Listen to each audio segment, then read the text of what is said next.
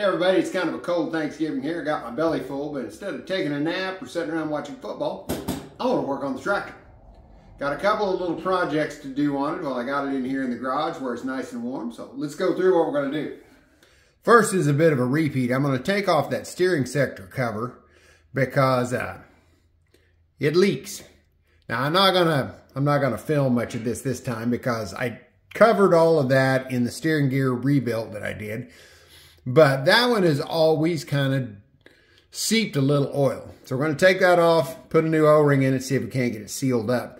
I just siliconed it on there, but that back edge where it's flat doesn't have a flat surface to really silicone onto the housing. So we need to kind of, we're pretty much stuck using the O-ring. The O-ring that I put in it was one from Steiner Tractor or one of those tractor supplies, and it was kind of hard, little undersized it can look like. So I've got some newer, softer, maybe a little fatter O-rings. So I'll try putting one of them in there. If that doesn't work, I'll probably do what a lot of people have done, is go from 90 weight gear oil to cornhead grease, which is thinner than regular grease, but thicker than 90 weight. It's supposed to really help with oil leaks.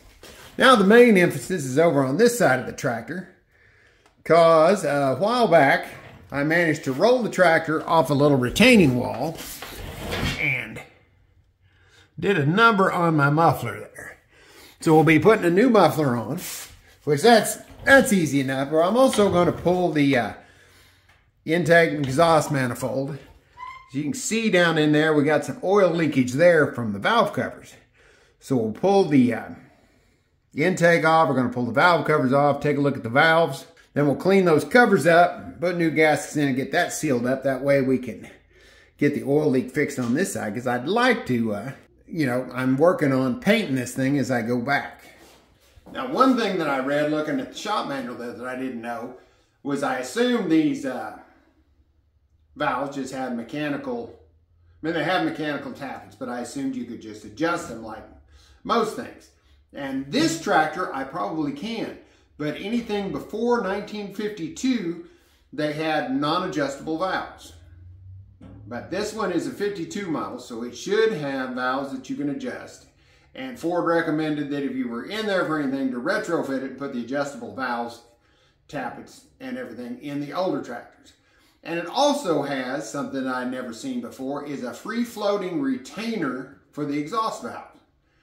And what that does is normally your valve is held in with keepers into a retainer, and then the camshaft pushes on a lifter or a bucket and they make solid contact, or they have a slight amount of gap in there. But the valve is held rigid to the spring. Now this setup, you still have a valve lash adjustment between the tappet and this cap on the exhaust valve. But there is a little bit of play, a few thousandths play in between the cap and the valve itself. The way they cup the end of the valve, and then there's a retainer that goes on there. So that way, it's got a little extra play in it for whatever reason they thought it needed. But that, you can actually have the valve open, and you've still got a little movement in it in between the valve and the retainer, which is unlike anything else I've ever worked on. Anything else, the valve is coming open, it's solid. So that's kind of interesting. I want to see if it's got that. It should have that, everything, since the VIN number says it's a 52 model. So we'll take a look at all that while we're in there. Check the clearances, see if we need to adjust it. I'm not sure about adjusting it. They show a special tool that I don't have to hold the tappets when you adjust them. If we need to adjust them, I'll have to figure something out, but I'm for sure going to check the clearance. All right, so let's get busy. Okay, I'll start out taking this steering part off just so it can be drained. I'll loosen up the lock nut, back it out a little, and we'll take 2 retainer bolts off. Now I'll just take a Allen wrench and run that adjuster in, which it will push on the gears. And since the gears can only go in so far, that'll bring the cover right out.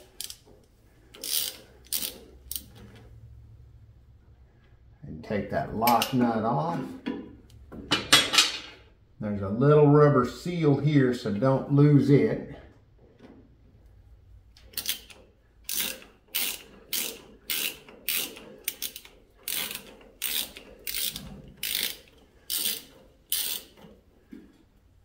There's the rubber washer. Now we got gear oil running out. That comes loose.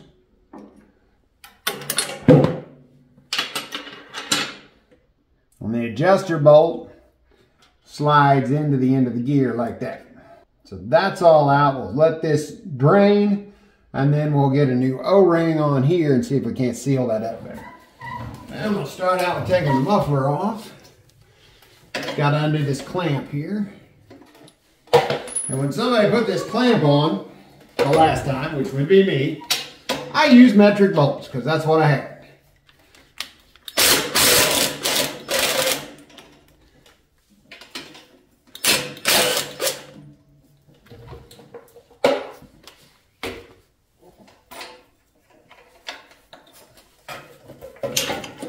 And the clamp does have it only goes on one direction. If you get it on upside down, this one is with the lettering down. Because if you put it on the wrong way, it doesn't grab the pipe and the manifold properly. Okay, the exhaust is in a slip clamp on the back. I'll just slide it on. That's what I did to the exhaust. Next up, I'm going to undo the breather pipe from the carb. Get it out of the way. Yours will be mounted up to a canister most likely. Fuel's turned off over the petcock. So we'll disconnect it here. It'll leak a little bit out. And I'm going to go ahead and disconnect it at the sediment bowl so I can get the line completely out of the way. It just makes it easier not having that in my face. That leaves us with the linkage here going to the governor to the carburetor. And the linkage there is spring loaded, so you push it forward and you can slide it off the ball there on the governor. Now we got the same kind of linkage on this rod going to the choke. I'll pop it, loosen the carburetor, and slide the choke rod back out of the way. I slid the choke rod back so it's out of the way.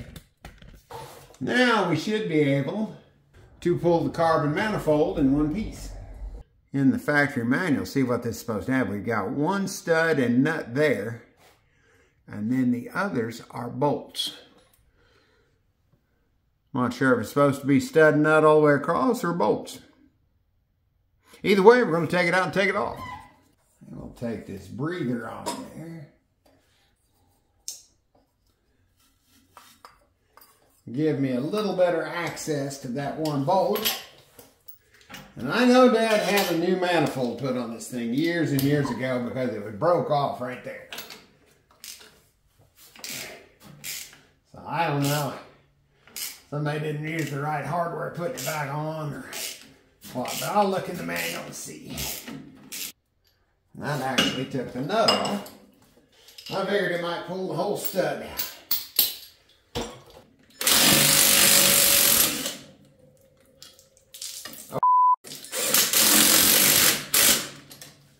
Well, I did not realize those holes go into the cooling jacket.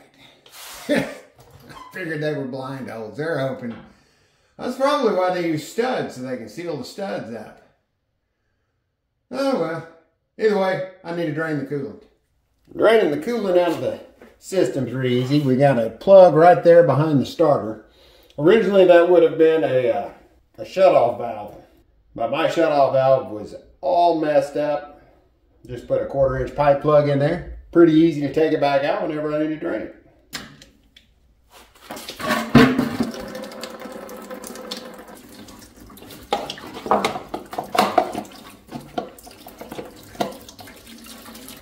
Okay, note to self.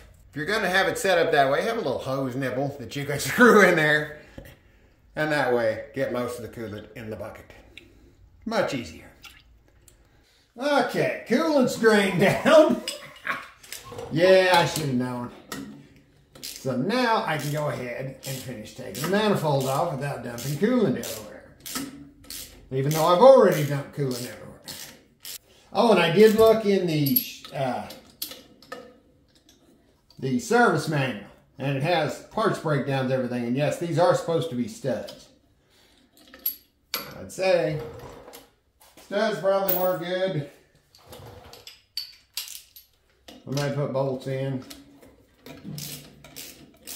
Bolts have been working for a long time. Say I may go ahead and put the bolts back in, just clean them up and seal them. Now, got some blue silicone on them. I wonder if that was going to come out around that, what was that? Oh, fly washer. I wonder if that was going to come out around that breather, which that breather's built into that valve cover. Okay, we'll set this out of the way.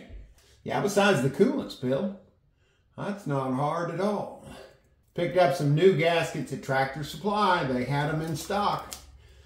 They keep quite a few 8-in parts right on the shelf. Now your governor linkages are in the way of this valve cover. And you can see the valve covers are what's been dumping oil down the side of the engine. It's dry above the manifold. And then just solid sheet of oil down below it. So we'll take the governor off, which is going to be one oil line, 2 bolts, and then the tachometer cable. So I'll unscrew the tack cable, swing it out of the way, undo the oil line. Then we'll take out the 2 bolts holding the governor.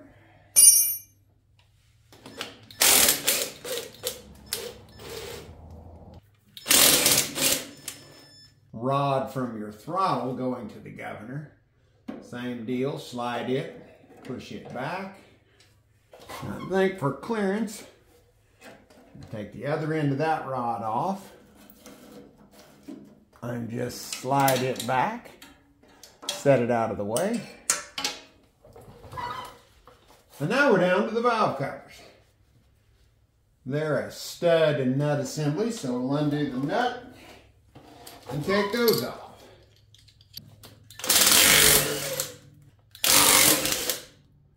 Well, one came out with the nut, one took the whole stud out. Yeah, the old gasket, not in the best shape.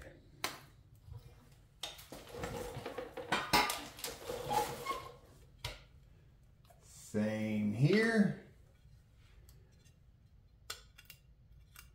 Gasket's hard as a rock. No problem.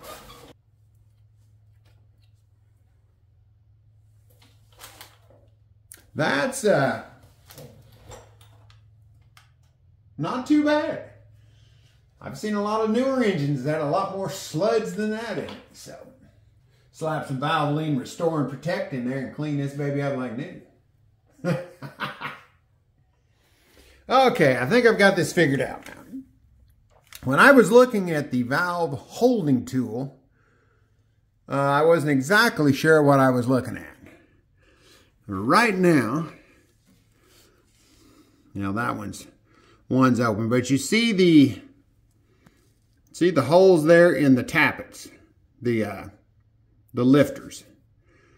The tool that holds those in place, because those can rotate around, it wraps around the one next to it and then goes back and has a little hook that drops down into one of those holes. And that holds the lifter to where it can't move, and then you take a ground down 7/16 and you can move this adjuster screw without the whole lifter moving. And they have right and left hand, so you can go either direction. Now, I don't have that tool, and they're pretty cheap to buy from like Steiner. They're like, a set of them's like 18 bucks. But I'm going to go through and check them all. If they do need adjustment, then I'm going to have to decide if I want to build something to hold them so I can adjust them now, or wait, get the tool later, or what I want to do. But right now, oh, and also, this does have the floater style or rotator style deal on the exhaust valves. Because this side right here is an intake, and it's got a standard retainer and keeper and the end of the valve. And see how it's kind of narrow right there? Now the exhaust in this area is wider. And that's that rotator piece that fits around the end of the valve stem, and gives it a little clearance inside there, along with the clearance between that cap and the adjuster screw. So kind of an interesting setup. Right now, I'm going to put the valve covers back on temporarily so I don't get any more crud in the engine, and I'm going to clean this whole side of the engine up. And then once I've got that done, we'll rotate it around and check clearances. Before I get back to the valve checking, I'm going to go ahead and get this steering put back together. Put a new O-ring in here. It sticks out a little further than the other one, so hopefully it'll seal better. Got a new O-ring for the adjuster shaft. So we'll slip all that in. I'll put some sealant on the bolts, and hopefully this won't leak anymore. Okay, I put a blob of grease on the adjuster to kind of hold it in place till I get this all together. I'll bring this in. Got to line it up to where it'll start screwing into the hole.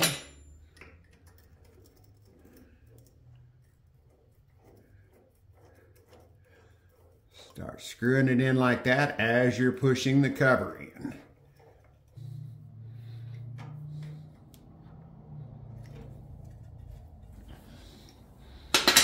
Okay, the cover's bottomed out.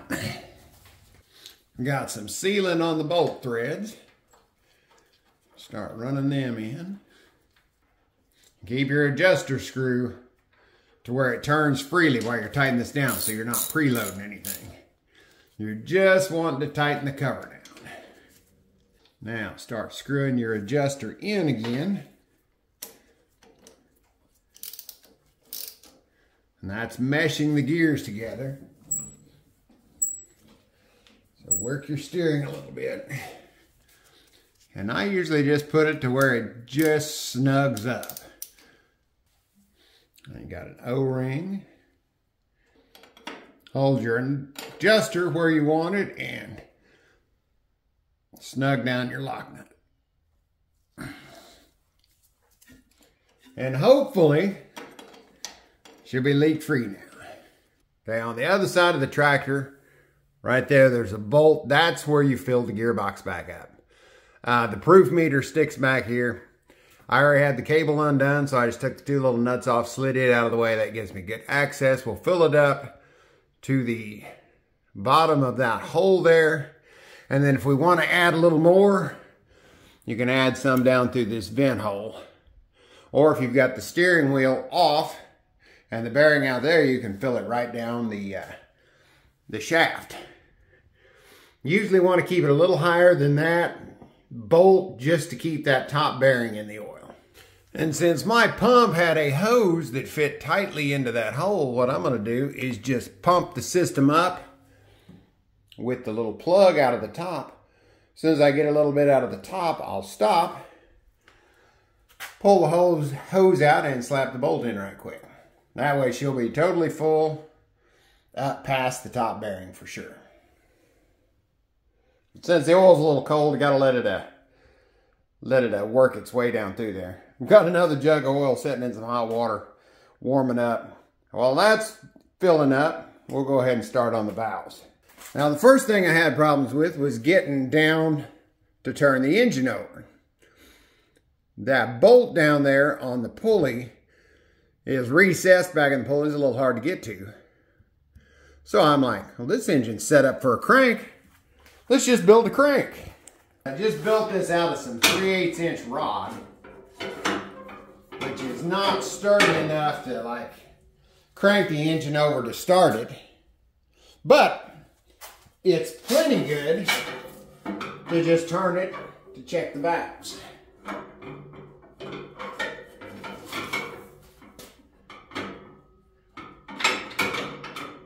Get it in the teeth there. over she goes. Now, if I said I just had that 3/8 inch rod laying around, if I'd had some tubing or something a little heavier duty, I might have built an actual started up crank. Okay, I'm going to slowly crank this around, watching the valve action there on the #1 cylinder, because we need to get it pretty close to top dead center. The rotor, when it's at #1 firing position, will be about exactly opposite of where it's at now. Now, right now the exhaust valve is open, so we're on the exhaust stroke. Exhaust valve closes, intake opens.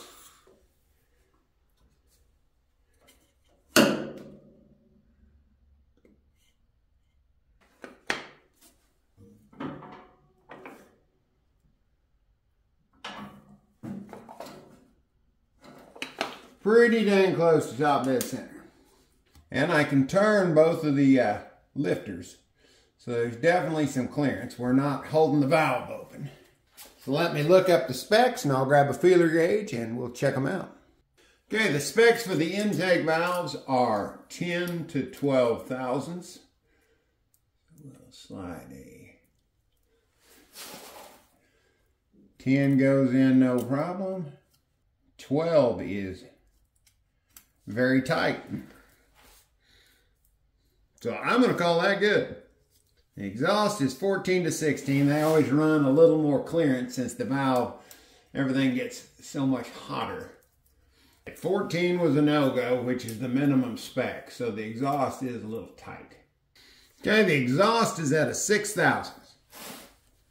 And it needs to be 14 to 16. So we are going to get to adjust the valves. So right now, before I even bother checking any of the others, I need to build a tool to hold the lifter in place. So I'll get busy on that. Okay, we are in business on adjusting these valves. Had to make a tool. I ended up using a snap ring plier with the 90-degree tip on it. And you'll have to make 2 of these. Just the same, just for the other side. You know, because the factory tools come in left and right hand, so this one's coming left and right hand. What you do is with the prong, works real similar to the factory tool. You put it in the hole. With the notch you cut out, you catch the bolt adjuster on the opposite lifter. And you take your wrench, had to modify 7/16, and it says in the service manual you'll need to modify it however you need to get it to reach in there. So that's what I did, was put a little angle to it and then cut a tip off. Put that in the hole, catch the adjuster on the other side, then you can slip the wrench in and make sure that you, sorry, it's hard to see, make sure you catch the lifter adjuster with the tool. Don't put it on the end of the valve stem because you don't want to side load the valve stem. But the factory tool catches the nut on the lifter. Once you got all that in there, then you can turn the adjuster. And they are stiff. I mean, obviously they don't, since they don't have a lock nut, they can't be loose and just sliding around.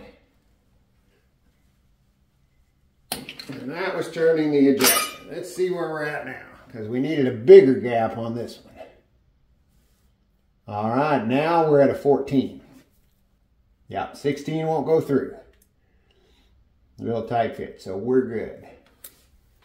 Now you might be thinking that you figured the valve gap would get looser as the lifter and the cam and everything wear, but you've got 2 different wear modes on a valve like this. You do have wear on the cam, wear on the lifter that will make the gap looser, but you also have the valve slowly receding into the head, and when the valve comes down, that takes the clearance out.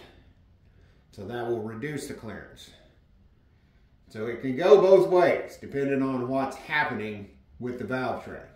Now the problem with The reason you want to adjust these is because too loose makes noise, too tight can burn a valve, because you have to have the clearance in there to account for heat expansion.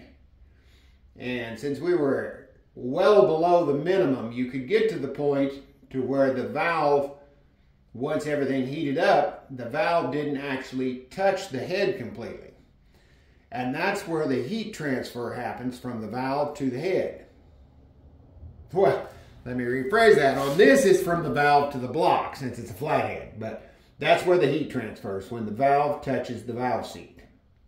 Now, if you don't have that heat transfer, the valve will continue to get hotter until it finally splits. And then you'll be tearing it down and putting new valves in. So it's important to have the gap right. So now we can move on to the next two. And according to the service manual, you should be able to just rotate the crank 180 degrees and go down the firing order. And the firing order is 1, 2, 4, 3. So rotate it 180 degrees, we'll be able to do 2. Rotate another 180, we'll be able to do 4, and then back to 3.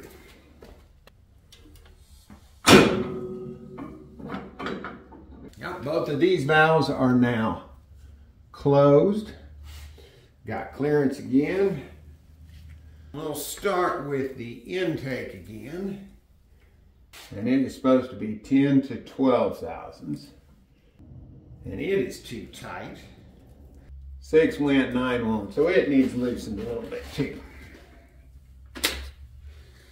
And these adjusters screw in, screw out right-hand thread if you're looking down from the top. So if I wanted to increase the gap, I'd turn the wrench this way. Looking down from the top would be clockwise. And that will screw that adjuster into the lifter and increase the clearance. And I'm going to need to trim the handle off my tool, because it interferes with the section of the block right here. And that'll make it even more like the factory tools, real small. And I would definitely not recommend building a tool if you don't have to. I would just buy the ones from Steiner or wherever. I'm just wasn't planning ahead. Oh, 10 will almost go. So she just needs a little more. And a 10 goes in, so the intake is good. Now let's check the exhaust. It again is way too tight. So now I've got to make a tool like this go in the other direction. Okay, the tool going for the other direction worked just fine too. Either push or pull on it, whichever way you need to move the adjuster. Rotate it 180 degrees, check number 4, then go back and check number 3. Valve adjustments done. All the rest of them needed some adjustment. They were all on the tight side again, so everything is now in spec. So back to cleaning. I've got the valve covers in the parts washer, so we'll get them cleaned up, get the covers back on, and get this thing buttoned back up. With a little more tweaking on the tools, they absolutely work just great. So I'll put them in the 8-in parts box, and they'll be ready for the next time, probably in another 40 years. I need to actually look to see what the hour interval is for adjusting them, because I know they haven't been adjusted in forever. And I got the covers out of the parts washer and cleaned them up. And I just discovered something that I didn't realize. That breather's not supposed to be on that valve cover. I had a guy ask the other day why my oil filler was on the right-hand side of the tractor. And I'm just like, no, that's a breather. The oil fill is on the left-hand side. And I didn't think any more about it. But then I got to looking at this, and look at how that's done in there once I got it cleaned up. That has been cut with a torch. That inner piece is just hacked open and pried up a little bit. And then down in there, it's got a little baffle that's just barely open. So this is definitely a homemade add-on. And I did not realize that. It has just always been on the tractor. But then I got to looking at other pictures of 8-ins, and nobody else has a big breather sticking up there by the carburetor. So since it's so poorly done, and not supposed to be there anyway. And I've got the welder up here in the shop. I'm going to cut it off. Okay, while I was waiting for my valve cover repair to cool, I was working back on the steering. I filled that up to where there's just a little oil coming out the top, so we know everything is full, top bearing is lubricated. So now we got to pull that hose out and quickly put the bolt back in. Now since the bolt is just straight thread, I'll put it, and it's straight thread and it goes through part of the dash panel before it goes into the gearbox. I went ahead and put an O-ring at the base, put some Teflon tape on it, and put some number 2 Permatex on. So that's what I did last time and it didn't leak. So that's what we're going with this time. So pull the hose out, put this in, tighten it up. And the steering is done. Now since that was a real hack job on that valve cover, and it's not real visible, I wasn't too worried about it. I just cut out a little disc of sheet metal, welded it on there. I'll probably pick up another valve cover that's unmolested at some point and change it out. But right now, that'll work just great. So I got the valve cover gaskets tacked down to the covers. Here's a little bit of that Hylamar blue. I'll put some on the gasket and some on the block. Make it a little more difficult to get off later, but hopefully it won't leak. It showed some washers, sealing washers under the nuts. There wasn't any on there when I took it off, so I grabbed a couple of copper washers, put some of the Hylamar blue on it, and hopefully that'll seal up where the bolt comes through. All right, we're making progress. I've got the governor back on there. Had a little issue with it. I noticed when I'd had it off before, I had cut a new paper gasket for it and put it on there, and it has still been seeping a little bit of oil. So instead of a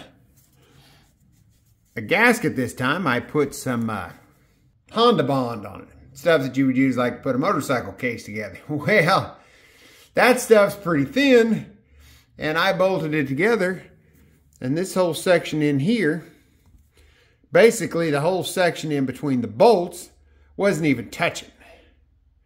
So that means that having a gasket in there, it has warped the housing a little bit because it pinches down harder on the ear section, and the gasket will compress there, and it raises out on the middle part, and over time it'll get kind of a bow to it. So instead of a gasket, I put a generous layer of silicone all around it because it won't get into the oiling system the way that generator, or the way that governor's hooked up. So I tightened it up just enough to start squeezing the silicone out, and it was squeezing out along this section here, so it'll seal nice. Give it about an hour to cure, and I'll go torque that back down. So right now we're going to put the manifold back on. Got some new gasket from Tractor Supply. And I'm going to go ahead and just put bolts back in it, even though it's supposed to have studs. I just had the one stud, and I tore it up trying to get it out. So I just got one more bolt to go in there. I chased all of the holes, so they're clean and dry. The bolts are clean and dry, so we'll just put sealant on the bolts and put it right back on there. It should be good. Hey, it's about all but done. Got the manifold back on there. Got to wait till tomorrow, let the sealant dry on the bolts. Same thing with the silicone on that. Got the linkages hooked up. Proof meter cable back on. So I just need to put the breather and the new muffler, which I will do tomorrow. It's kind of been a rush job on this project. I wanted to do some more cleaning and probably paint the manifold and some stuff like that, but I got a call first thing this morning from my daughter. She's headed home from work, got problems with the car, needs the heated garage, and it's like, you've got great timing. I just pulled the tractor in there and tore it down. My other option is take the airplane out and set it outside, but rush this, get this back together. She'll be here it's Friday night. She'll be here about 11 o'clock tomorrow. By that time, I'll have this running and out of here, but it was just like, nice timing. But that's how it goes with kids. All right, it's Saturday morning. We're ready to finish this project up.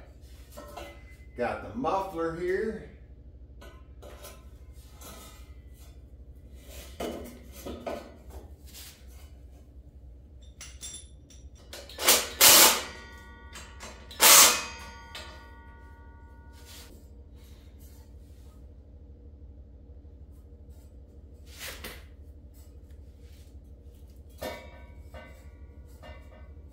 Got to fill her back up with coolant. And I did remember to put the block plug back in.